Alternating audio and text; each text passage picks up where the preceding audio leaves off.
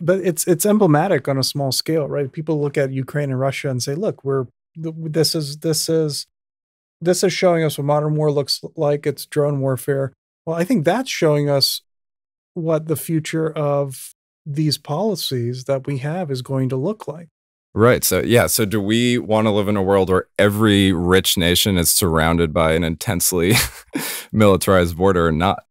You know, and like that seems like the direction things are heading in Europe, at least, you know, our southern border is. Well, this is one of the interpretations of zombie flicks. Exactly. Right. That's the imagery that comes to mind. That's the imagery that comes to mind. And that's one of the interpretations. And this is the doomsday imagery that has driven so much of the sort of Bannon, what's that fuckface's name? Miller, you know, over the past came right to mind. 6 years. Yeah. Yeah. You know what that guy looks like? He looks like a shaved rat's asshole. You know, he's a shaved rat's asshole, and he's got that little tail, you know, kind of like, I think the term cartoonishly evil was made for that guy. It's unbelievable how evil the dude looks. Yeah, but with a shaved rat's asshole premiering as a kind of scare bit in the middle of the cartoon. It's like, you know, it's like a transformer and then subliminal messaging. And that guy, you know, it's like Dr. Robotnik, you know, like Stephen Miller, but then Dr. Robotnik is riding on a giant machine made of rats' assholes. That's what I imagine Stephen Miller as.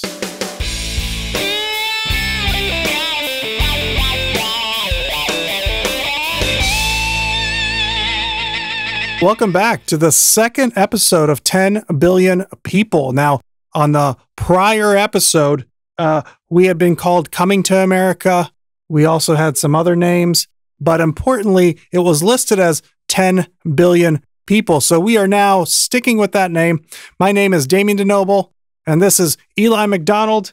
And on this show, we talk about the most important issue in the world, which is the movement of people between countries, within countries. It is the most politically salient issue that we have. And we are going to be going up to 10 billion people, you know, by about 2054, by the mid 2050s at any rate. And if we don't figure this out, issues of immigration are just going to get so much harder to deal with, and we don't have a good way to talk about them yet. We have too localized of a debate in every country, and we don't realize that actually many of the problems that accompany immigration are problems that need to be solved everywhere, probably at the same time. And hopefully, we'll be talking to experts on the show. We will be talking to people in the know. We will be talking about other folks you might want to listen to. For the time being, it's just the two of us. I'm an immigration lawyer. Eli is a law student, soon to be immigration lawyer, who will be working here next year. He's been working with me for 2 years, and he has lots and lots of really cool immigration experience. And on today's show, we are talking about Nikola Jokic in the second half, because on every show we talk about somebody that you know well. Nikola Jokic, two-time NBA MVP from the city of Sambor in northern Serbia. We're going to look at his kind of immigration background, what it may or may not say about him. But in the first half, Eli, we are talking what? We're talking European Union. We're talking European Union. And the migration crisis, as it has been called. Okay, the migration crisis of 2022, right? Because there have been several. Right. So take us through this.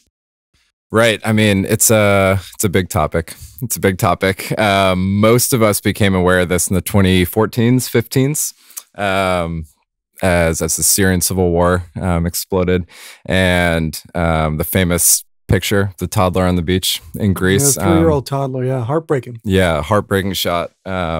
And it really snapped the world's attention to this issue, I think. He was face down in the sand, little shorts, T-shirt that every parent in the world could understand, every sibling could understand. Yeah, if you've seen that picture, you won't forget it. It's similar to the one on the U.S. border of the father and his daughter. So the world in 2014-15, there was a huge response. People flocked to Greece to help. And initially, they were received really well in Greece. They were working together with local authorities. They were hailed as Europe's finest. Really like embodying these humanitarian traits that we associate with Europe and the European Union. The Greeks were hailed as Europe's finest, and the volunteers helping the immigrants, or who was hailed as the finest? The volunteers flooding in. I mean, I think early on, famously Marc Gasol. Oh, really? We are big NBA fans on this show, so most of my reference, Marc Gasol was down there in his off season from the Memphis Grizzlies. Wow, helping people on the islands. Wow. Yeah. I think really quickly local governments realized they couldn't do this on their own.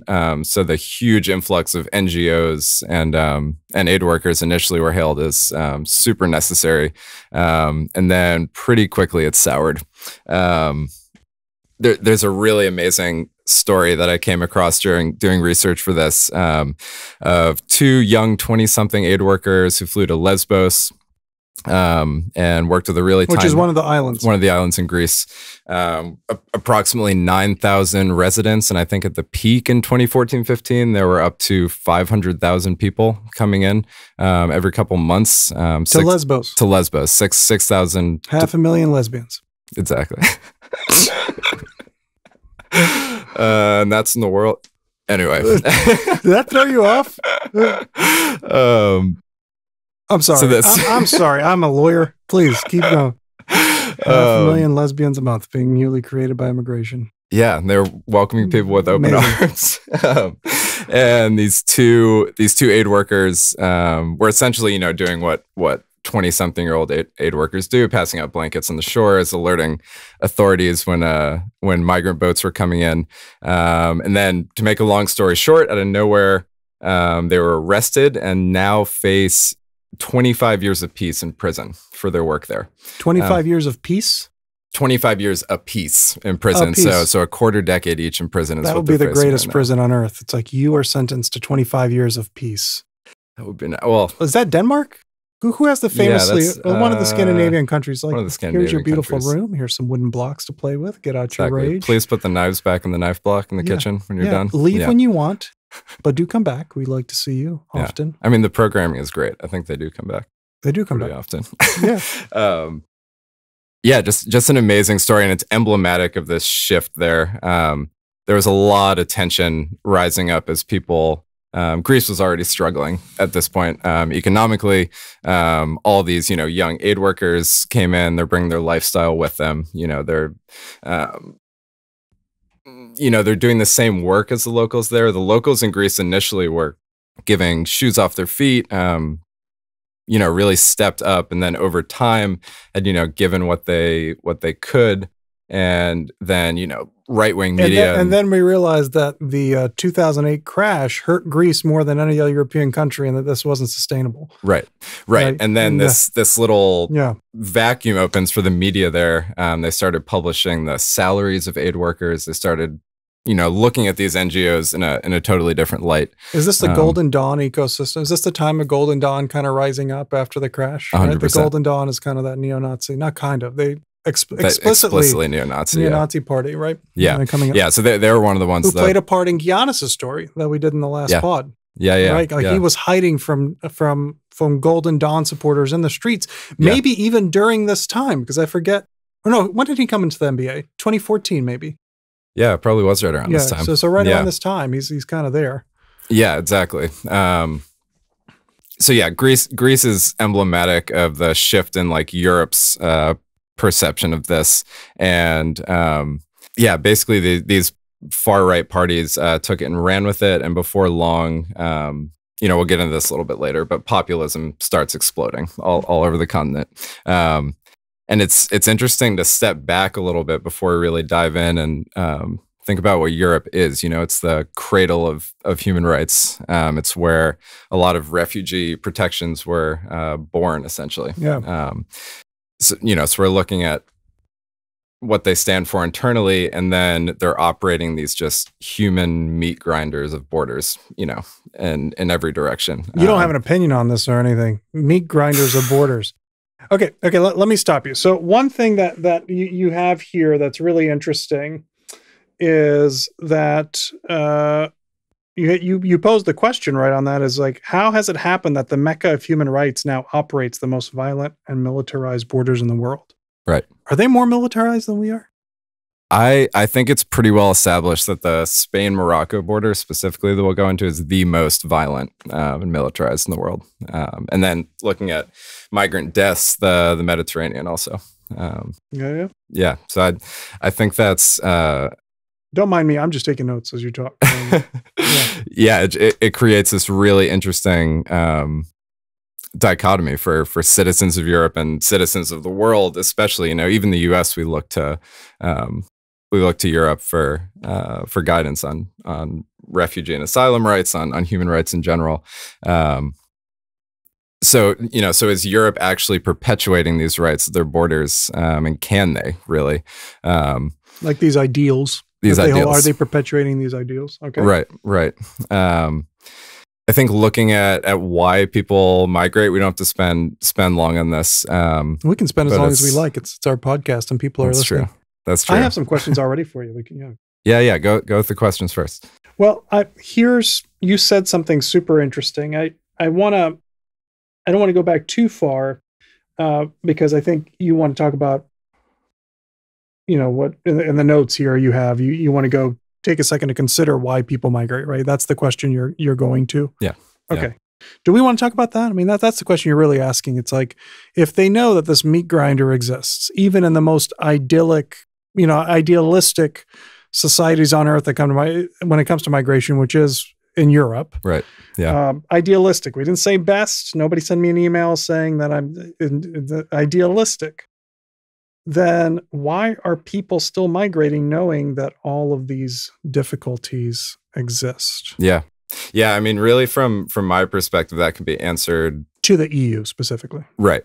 And I think if you take a few minutes and look into these people's stories, there's no single answer. There's intellectuals from Cameroon who've gone through to the highest echelons of academia in that country and can't find ways to support their family. There's people escaping starvation. There's people escaping political violence.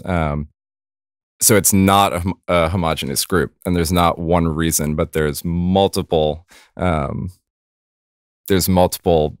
reasons they come. And I think there's a tendency to look at it as one large group when they arrive at the border, which just isn't the case, I think.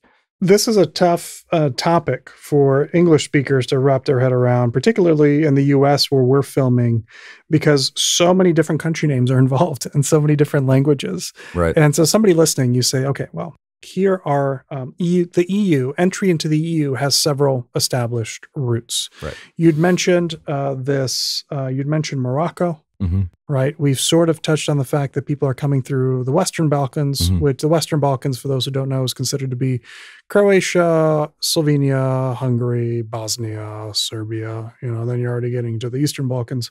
Yeah. Which I don't understand. That's just how the Economist defines it. And then you have routes across the Mediterranean to Italy. Right. And then not so much routes that go around more north anymore. There used to be an older route that would kind of take people all the way north to the coast of France. And, but what happens is these routes change over time, and there's different country entry points. And every country in Europe has a different amount of resources that they can commit to the policing of migrants or to the hosting of migrants. Right. And they have very different politics towards them. So you're dealing with what were created explicitly as ethnic nation states in most cases. Right. The number of ethnicities within the countries, varies.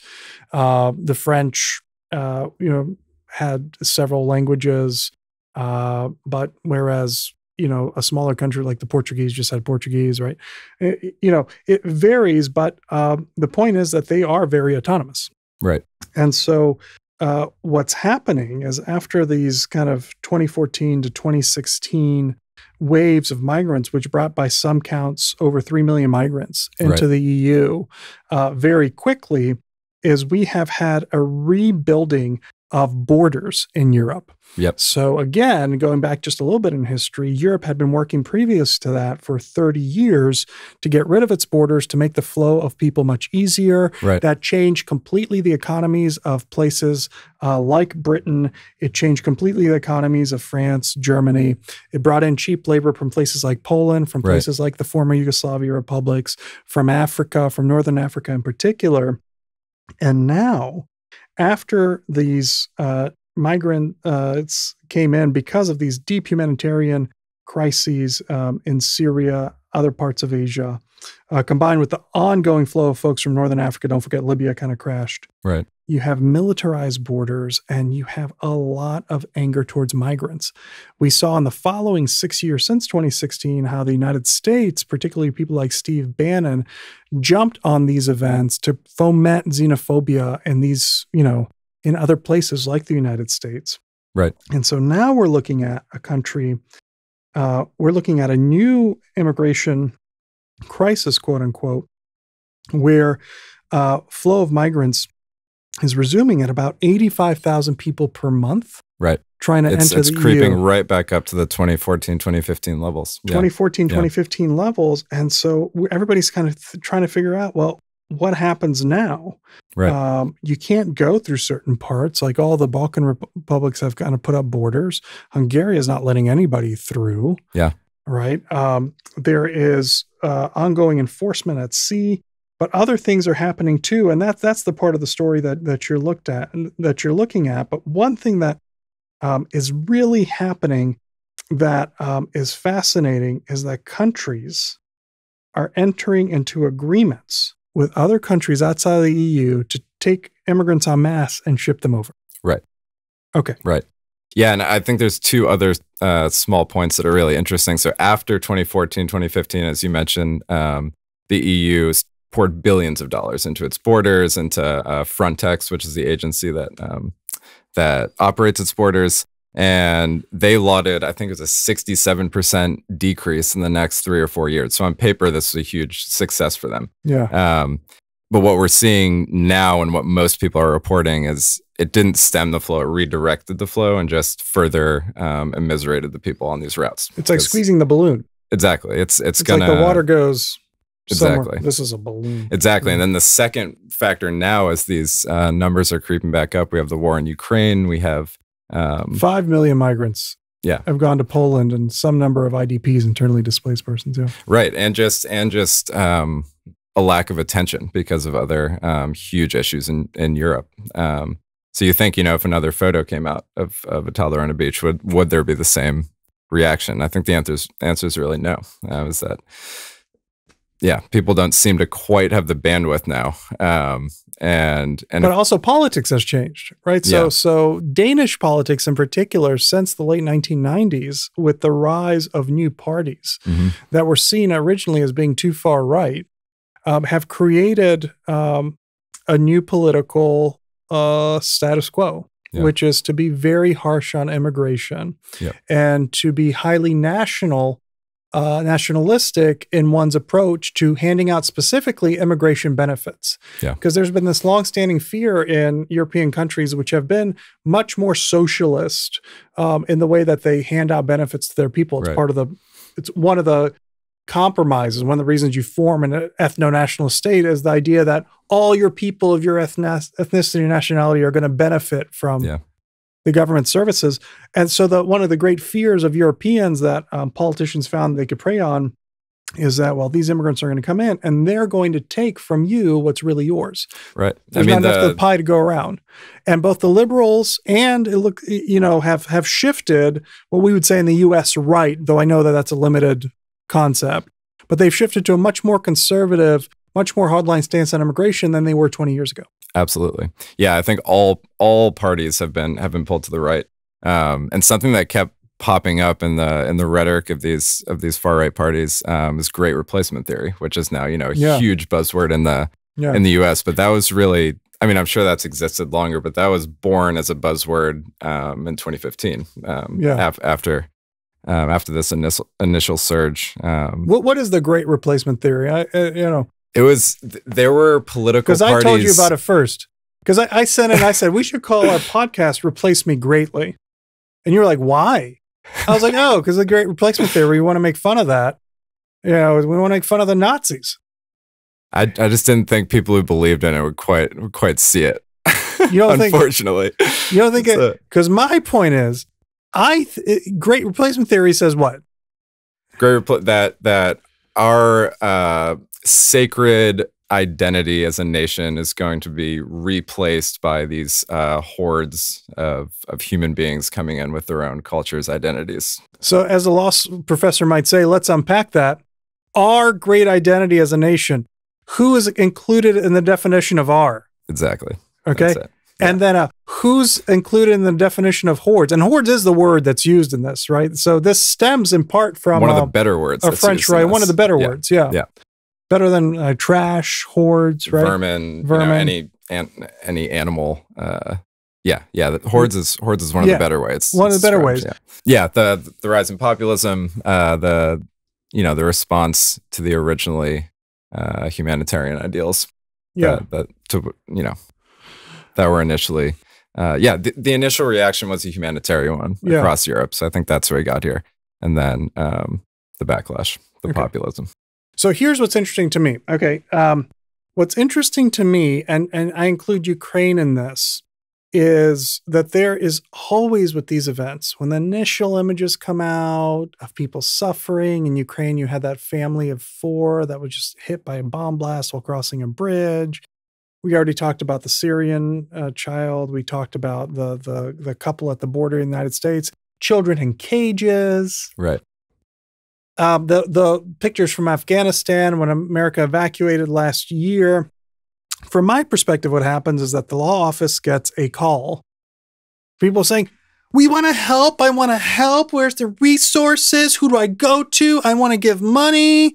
Like, what do I do? How can I volunteer? And I was that person for a long time, right? Before I was a lawyer, even a young lawyer was like, where can I go? Where can I volunteer? And arguably, the first 4 years of my career were just doing that, trying to figure it out. And then it fades. Right.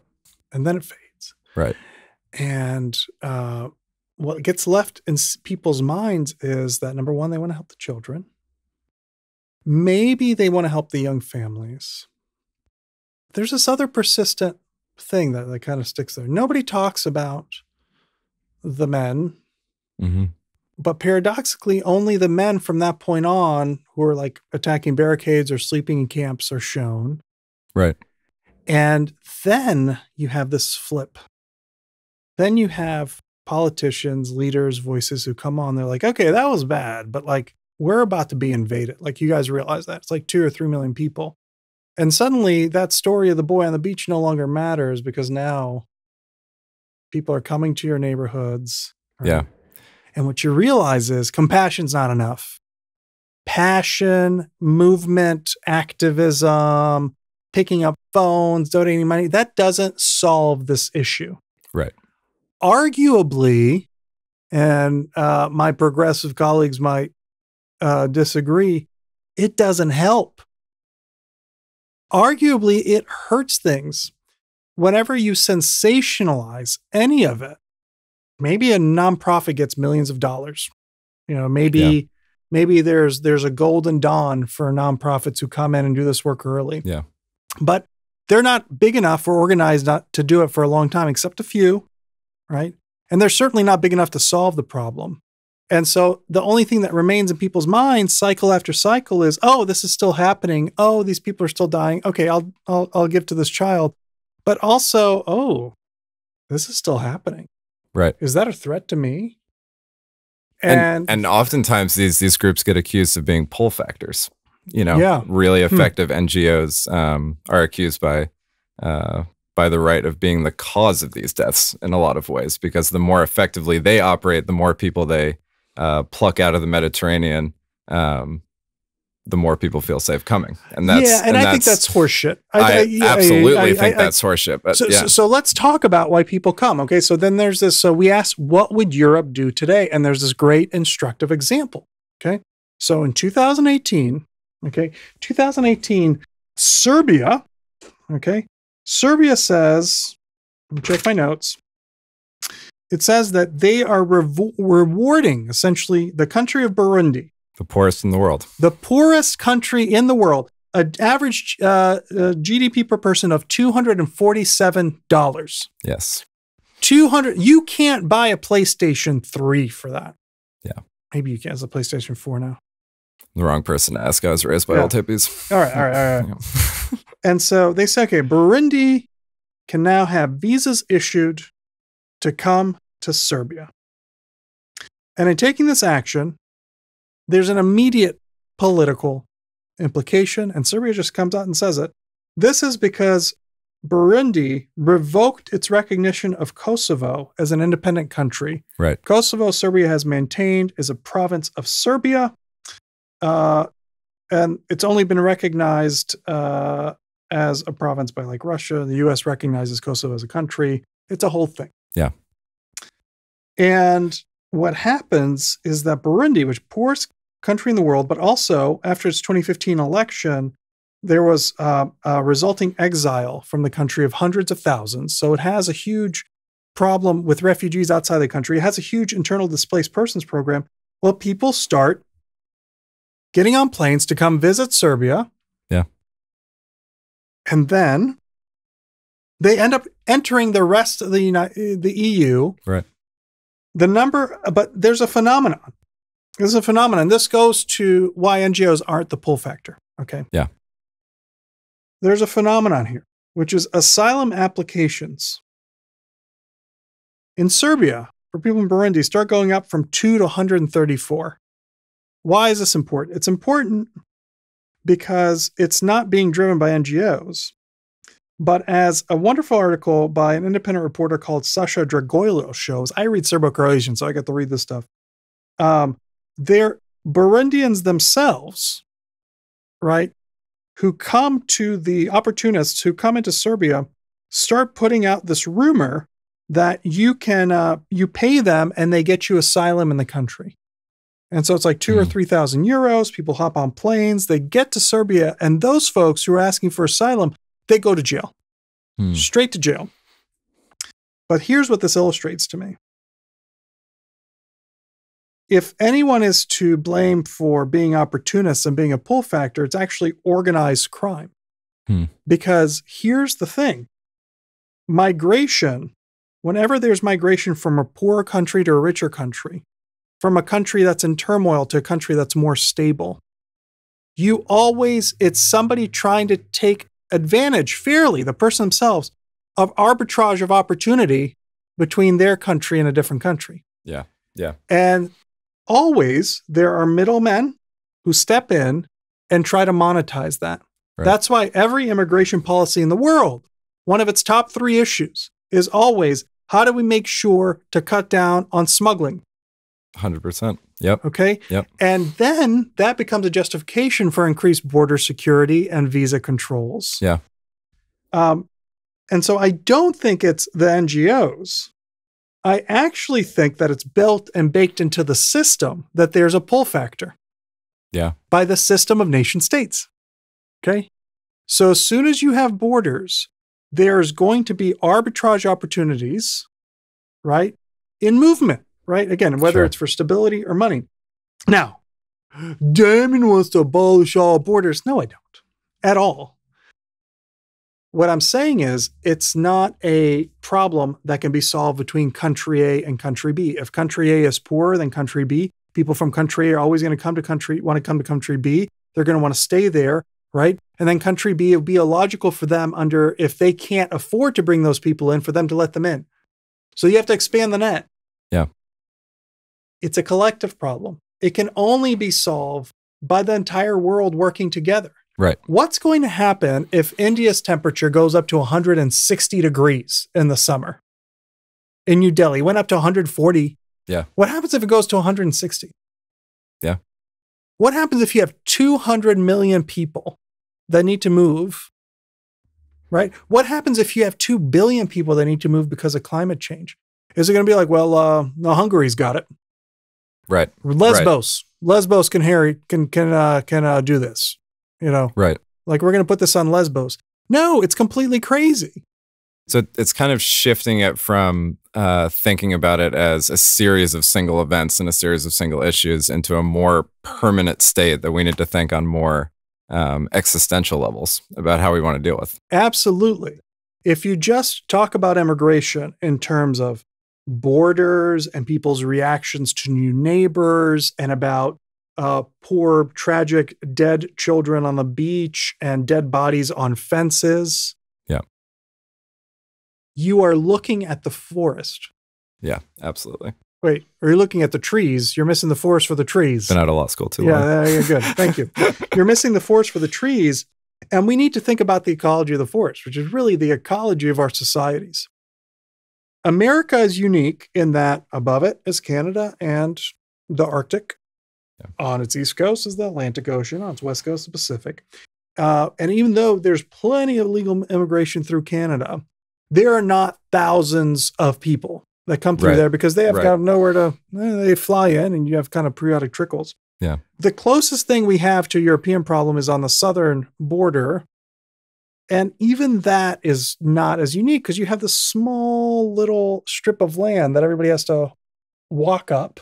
Yeah. And some people get on these lanchas, right, from Cuba. Like we saw 19 people. How many people died on that Cuba thing last week? 5 known died off the Florida Keys a few weeks ago in a boat of 19. Yeah. So that's like a Mediterranean like type phenomenon, right? But just happening right here in the Gulf of Mexico. But in Europe, they have many countries. They have many entry points. And it makes no sense to think of this as a border-to-border issue. No. And those nonprofits, they are just plugging holes, and it's just good people trying to do the best they can, but they're actually powerless. Their contribution to the pull factor is zilch. Absolutely. It's zilch. It is. Yeah, and I think, I mean, when Serbia struck this deal, they became the only country in Europe that Burundians could travel to. Yeah. And I think what this story speaks of to me is just how pressurized the system is. It was like taking the top off a pressure cooker. Exactly. And pointing to small, like destination country factors, like you said, just it doesn't add up if you look into it. Well, here's another logical kind of thing. Is anybody saying that the folks from Burundi are staying in Serbia? Yeah. No, because Serbia is one of the poorest countries in the EU. Yep. Right. So come to Serbia. Okay. There's a much better kind of more economic stability, more stability going elsewhere. Yeah. Right. And that's where you go. Yeah. Because you're looking for the best opportunity. Right. People in Serbia don't stay in Serbia. I say that as a Serbo-Croatian, like people don't stay there, but they came into Serbia. So is it the nonprofits pulling them in? No. In fact, the nonprofits in Serbia, those good men and women are going to airports and making sure that these Burundi folks who are being detained because they're coming on false asylum promises aren't being mistreated and thrown into jails where war criminals once stood. So I think what I see that is important here is a structural orientation towards immigration. I don't blame individuals who come. Yeah. And if you talk to somebody that has plans to if you talk to Australian conservatives who devise this kind of Christmas island, what's that island called where they, you have it in the notes here, but Christmas Island is like one of the names, like for like this. One of the original detention. Yeah. One of the original. If you talk to the Australians who keep their migrants locked up on like a single island and let them come in, if you talk to the Danes who want to send people to Papua New Guinea or Republic of Nauru, that's what it is, Nauru. Yeah. If you talk to them, they would say, well, we don't blame the people either, but we want to show the people that they can't just come here. We want to make it more expensive. Never mind that holding people on Nauru is much more expensive than processing them in the country. Never mind that. Right. You can't blame the people. And it's not enough to look at the country like you look at a country like Burundi and say, well, they're poor. Let's make it easier to make money. Let's invest in that. Yeah. Okay. Let's try to solve the push factor of that country being poor. That's not enough either. Right. What I'm saying is, no matter what you do under our current system of nation states, there's going to exist an arbitrage opportunity.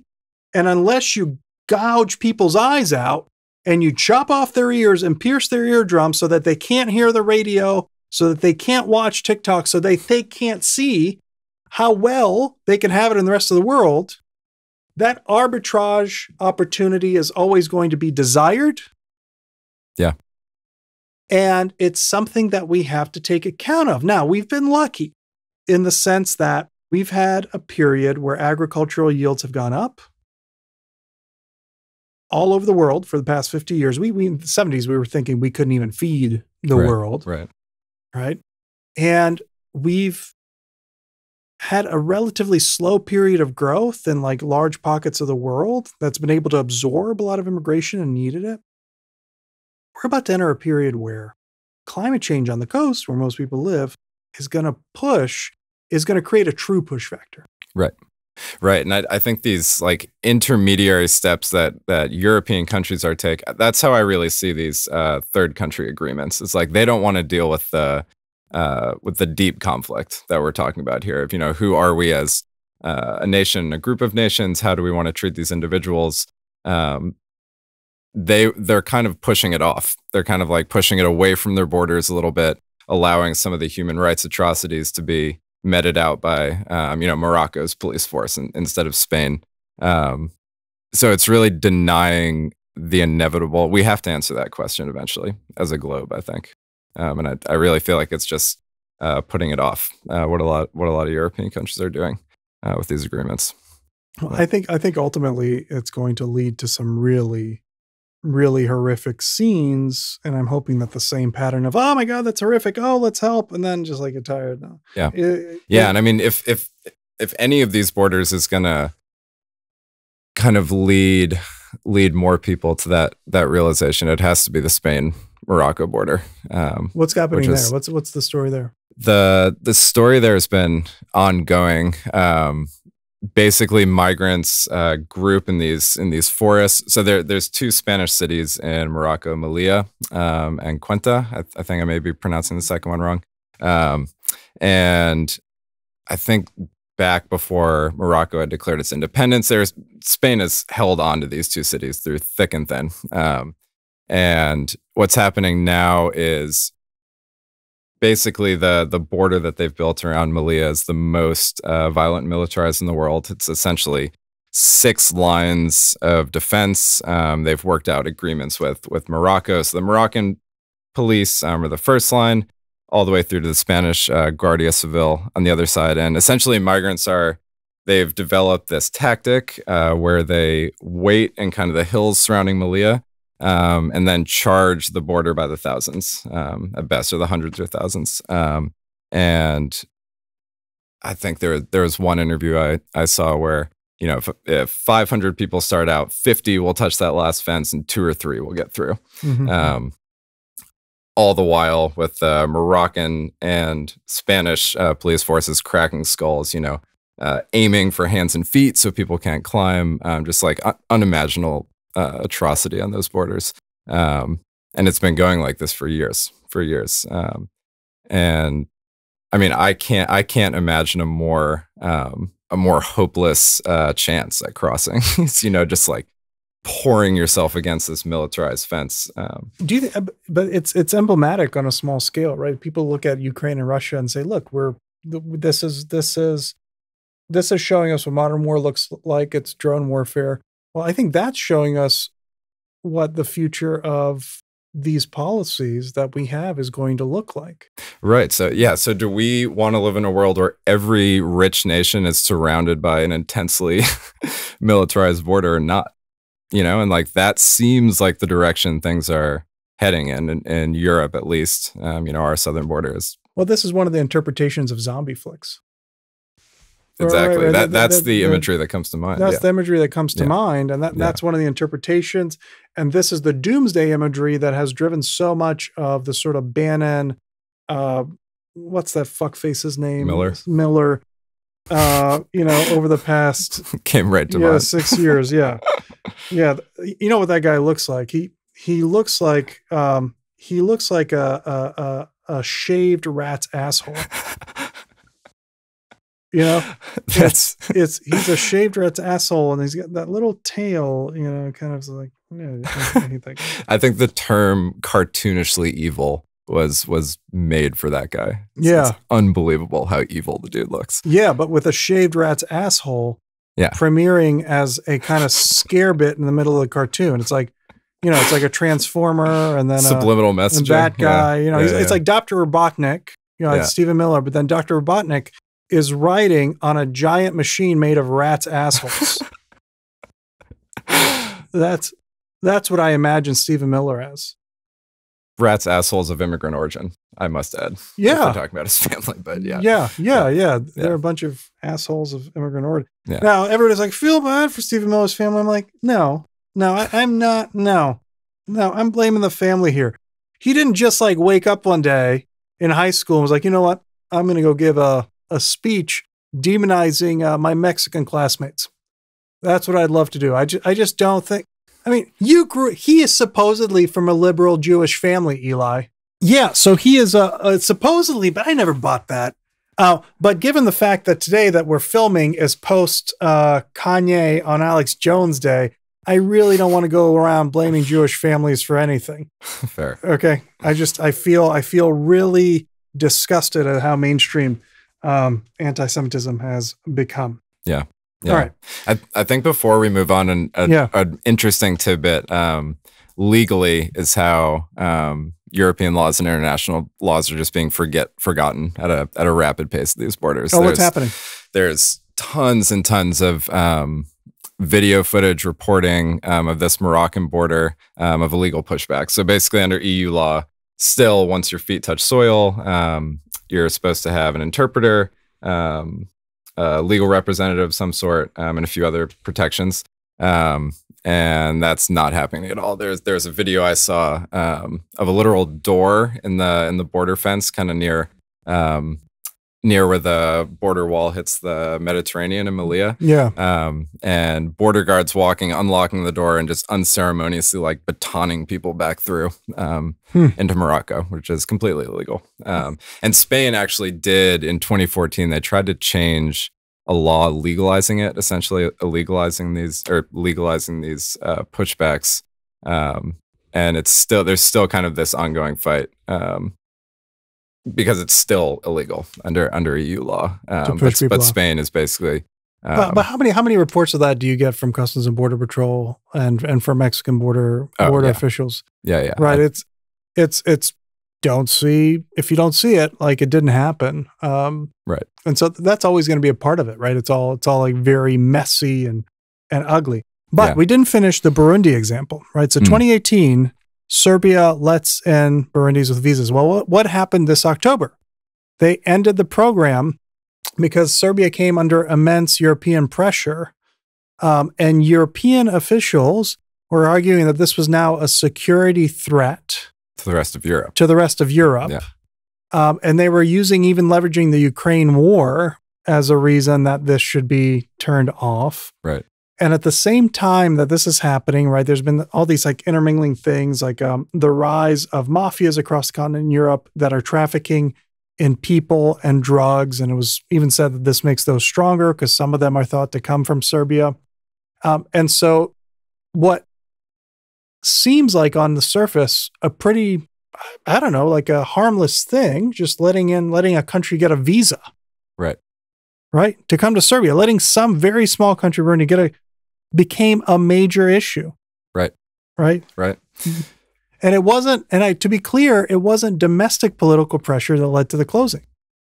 Right. It wasn't domestic political pressure, although I haven't had enough time to search. I would guess, knowing the people from my region of the world, that I don't think there were too many happy faces when people from Burundi walk around Belgrade.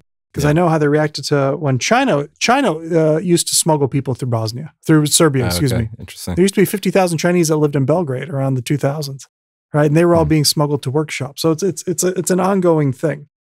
All right. So we had a very far-ranging discussion without any conclusions.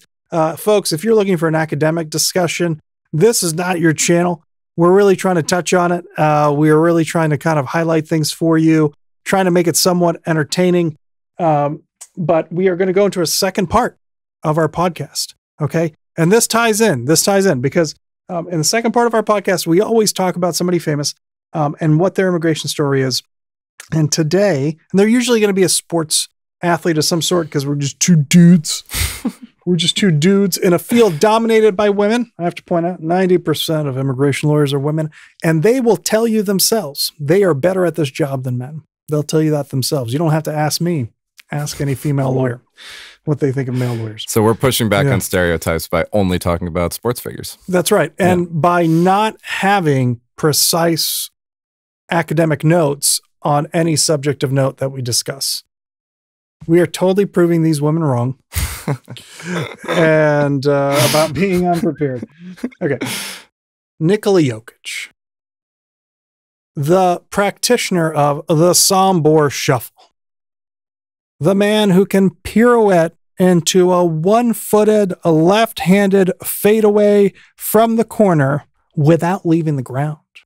And looking entirely unathletic. It's amazing. The man whose only running came at the expense of the neighborhood ice cream truck, who was so unathletic he could not even do a single push-up when he joined the NBA. The two-time reigning MVP of the NBA with the highest player efficiency rating in history, topping even the great Michael Jordan and Wilt Chamberlain. Wow, I did not know that. Nikola Jokic, 1995, born in Sambor, Serbia, which is why it's the Sambor Shuffle. He has two brothers, both older, both giants. Yep. Sambor sits in the northwestern part of Serbia. And the northwestern part of Serbia is part of an autonomous province called Vojvodina. And the land, the place where Jokic was born, my theory that I'm going to present to you here is that its immigrant story is the more important one. Here's Jokic's immigration interview. 1995, he's born. He comes to the NBA probably on a P1 or O1 non-immigrant visa. Right. Okay. Now as the MVP, he has extraordinary ability. He could apply for the EB1 green card and actually become an immigrant. I don't know. For those folks watching, the reason we say international players and not immigrant players is because most international players aren't immigrants. They have non-immigrant visas. Right. And I actually wondered, can everybody get EB1s? If you're just a scrub in the NBA, can you get an EB1? Question for another day. Yeah. Do you have to become an all-star to get a green card? How extraordinary is your ability? Should we be talking differently about international players? When they make an all-star team, we're like, oh boy, he's got that green card money. Yeah. He's putting up green card numbers. He's putting up green card, Yeah. That'd be funny and probably vaguely racist or not so, but not really. No, but it'd be informed because somebody's like, that's racist. You'd be like, no, I'm talking about the EB1 category visa of extraordinary ability, right, which is handed out those with internationally recognized extraordinary ability. Okay. But he's actually probably a non-immigrant in the U.S. Here's the elements of his immigration story. Okay. I'm going to get to why his land is most important. But first, his brother played basketball at Detroit Mercy. Yep. Okay. So his brother was probably here on an F1, which is what most college players are, F1 student visa. Yep. Played at Detroit Mercy. His now wife, she finished a degree at Metro State University in Minnesota. Okay. His older brother, whose name is Strahonia, which literally means scary one. Strach is fear, and one to be feared. That's too good. He played basketball in and around Europe and now lives in Colorado with the boys. Okay. And I don't know what their immigration situation would be. Maybe they got petitioned for, but we know that brother petitions take like 14, 15 years. That could be another interesting topic, is the family of family. Well, I bet you, I know what it will be. If he's on an O1 sports visa, they would be on O2 visas helping the O1 person. Okay. That's how you could bring in the family members. He goes O1, they go O2, where they're his assistants. Oh, wow. Interesting. Right? Yeah. Okay. Yeah. This is kind of like sports visa. Okay. But why is his country interesting? Okay. So we spent first part of the episode talking about how your citizenship defines your perception of opportunities elsewhere. How the mere existence of nation states actually bakes in the fact that people are going to move around. Because some states, frankly, are better than others. Yep. Okay. When it's $247 a year that you're making in Burundi, almost anywhere seems better. Right. Okay. I'm not a moral relativist about it. Yeah. We also got to touch on the fact that your perception of justice may be, well, we didn't touch on it, but I'll touch on it. Your perception of justice can be different depending on where you're born. You know, I have friends, I have a doctor friend in Croatia, really successful as a company. And he goes, you know, a large part of what I could be was decided by where I was born. Right.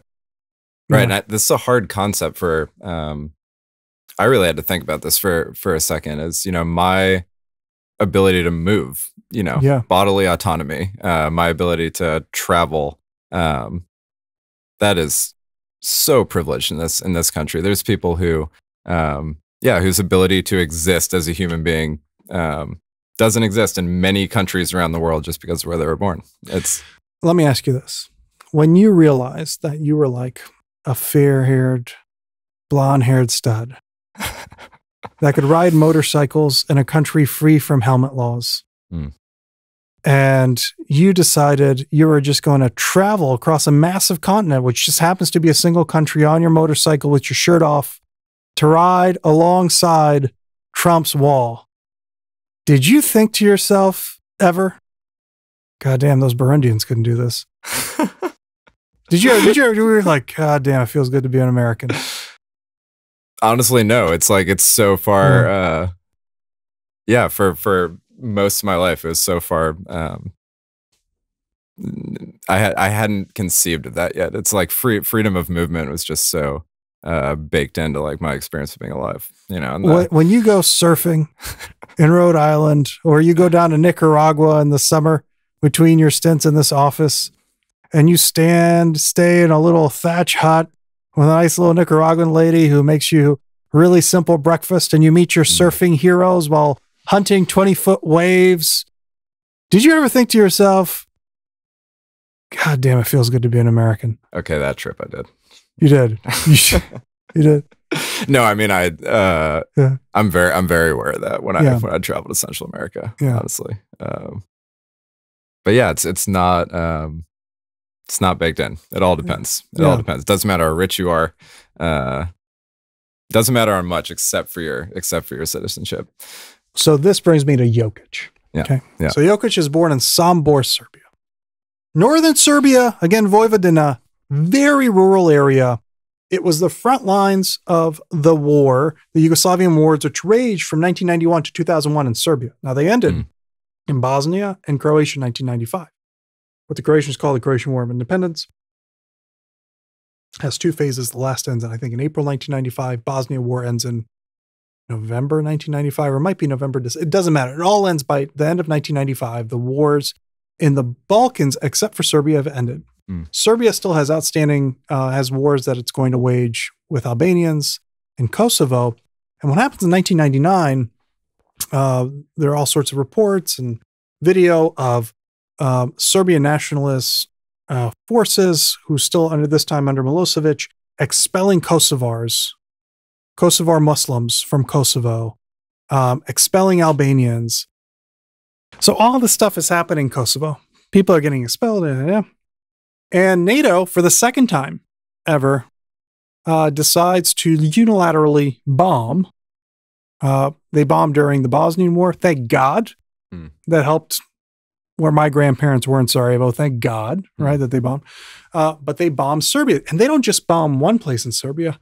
They bomb up and down all of Serbia, strategic targets from Belgrade to the outer reaches, including Sambor, which is a small town, right? Population, what is it? Population can't be more than 40,000. Sambor population, 47,000. Okay. Yeah. So they bombed Sambor, population of 47,000. But it's very rural. 47,000 is pretty big for Serbia. Okay. Right. Pretty big. Okay. Why do they bomb Sambor? First of all, Sambor is at the intersection of Hungary, Croatia, and Serbia. Okay. So it's a strategic point, and there was military there. Yeah. They had two different gas companies, oil companies, had their depots there. Those were bombed. But there's also an intelligence center there where some reports that I've been able to find show that people, Croats and Bosniaks, who were taken to concentration camps as prisoners of war, would first be interrogated in Sambor and Novi Sad. Oh, interesting. Okay. Yeah. Sambor itself has a memorial to fallen soldiers from the Yugoslav wars. So we know that people from there fought. And that would make sense because the most violent front lines were along its edges. Okay. Vukovar was the greatest massacre of Croatians took place, is 60 miles south of Sambor. Or no, 43 miles south, 60 some kilometers south. 43 miles south. That's the distance from Durham to Raleigh, from Hartford to New Haven. Yeah. All right, that's a small distance. This is where Nikola grows up. Okay. But not only that. So I'm not saying he's a Serb nationalist. Go with me here. Okay. He sits at the intersection of these wars. So he grows up during a time of intense battle and he feels it. And I know his brothers felt it and his father felt it. Okay. All this energy is in the home. It's in the town. Okay. That tension. He is there during the bombing in 1999. So if, you can imagine what a giant depot full of oil getting bombed is going to sound like when it blows up. Right. Right. Right. And I hope we can show the video we found of this, of one place in Sambor getting bombed directly by NATO bombs. There's actually a video of it. He experiences that. His brothers experienced probably the frontline warfare, right? And what that was like and the deprivation during that period. Yeah. Here is the history of rulers in Sambor. Okay, that being said, so this is at the intersection now of Hungary, Croatia, Serbia. This is a place where there's always been warfare. This is since the birth of Jesus, because the West won the war, the real war, as Louis C.K., who we don't like or love, or we don't like. I don't know. No, Louis C.K. Who we're conflicted about. I guess. All right. Here's the history. The Celts, then the Romans, then the Goths, then the Gepids, Gepids, never heard of them. Then the Huns, heard of them. Yeah. The Avars, haven't really heard of them. Sounds like a condiment to me, like Avar. Then the Bulgarians, then the famous country of Monrovia, then the Byzantine Empire under the Bulgarians. Forgot about that chapter. Then the Kingdom of Hungary. This is 11 or 1200s. Then the Ottoman Empire. Then there's Habsburg rule, right? The Habsburg monarchy. And first it's Hungarian crown land, but then it becomes Austrian crown land. Those Hungarian, Austrian historians among you can correct me on that. Among all 120 listeners, I'm sure there's one of you. And then the Kingdom of Yugoslavia. Okay. Nazis occupy it. And actually, they kill all of the Jews. So Serbia is the first Judean-free state. And there's a record of Sambor of over 900 Jewish individuals being shipped to Auschwitz or one of the concentration camps. Okay, so that's there. That's the land that you live in. Right? Yeah. So, well, it's farther north, but the experiments on liberating, making a country Judean-free began in Serbia. Okay, this has always been the land of terrible experimentation. Socialist Yugoslavia, and then Serbia. Okay, so that's 1, 2, 3, 4, 5, 6, 7, 8, 9, 10, 11, 12, 13, 14, 15, 16, or 17. Okay? That's a lot of change to a map upon which one's house stands. Okay? So imagine you're Jokic. Imagine you could live to be 2,000 years old. If you just stood on the land where you were born and raced your horses, right? And shot basketball, you would have exchanged citizenship identities like 16 times. Okay? So he became a type of, he developed immigrant identity just standing exactly where he was.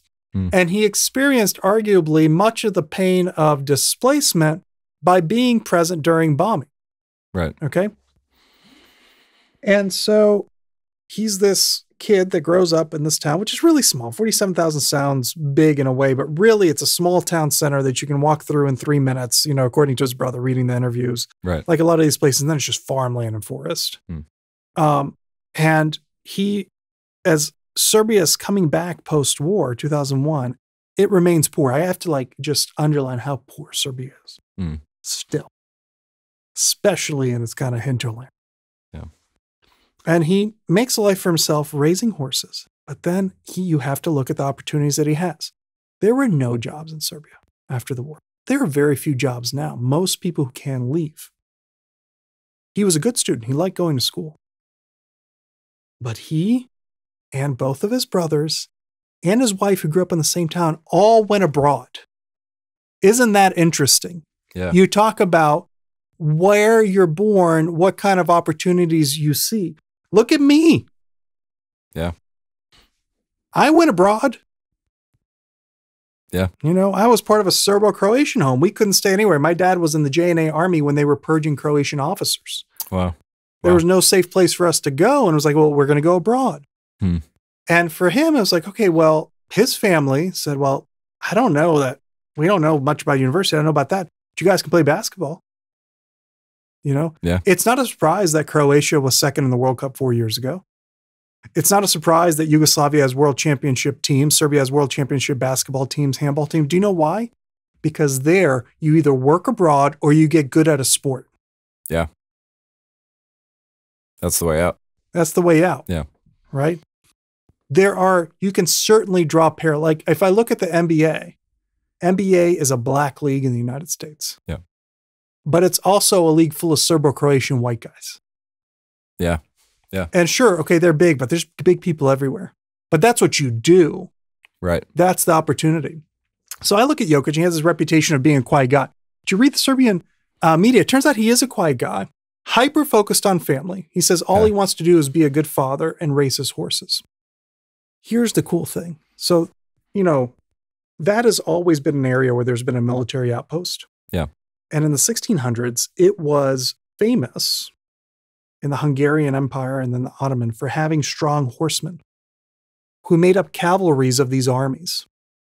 So Jokic is like the son of many generations of warriors. And you look at his brother, Strahonia, who names their kid the one to be feared unless they came from some point of warrior family, and he's raising horses.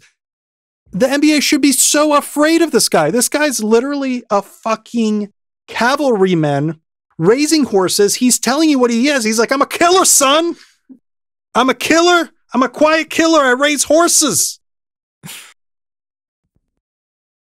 Who grew up having his homeland bombed and giant petrochemical stations blowing up around him in 1999. You think you're going to shake this guy at the free throw line?